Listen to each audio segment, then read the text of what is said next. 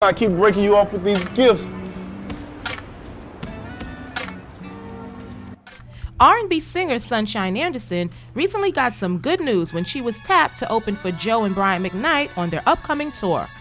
The tour kicks off on April 27th at the Paramount Theater in Oakland, California, and wraps on June 3rd at the Verizon Wireless Theater in Houston, Texas.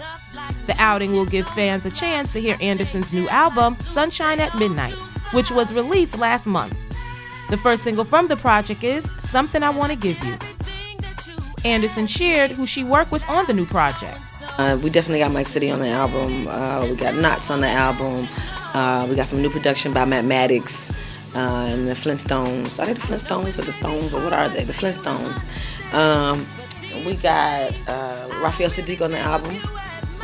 We got a little Mike City, Dr. Dre collaboration going on there. So Sunshine stepped her writing skills up on this album.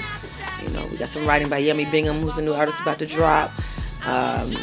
Tina Campbell from Mary Mary wrote us this great Flintstones produced track entitled With You Baby.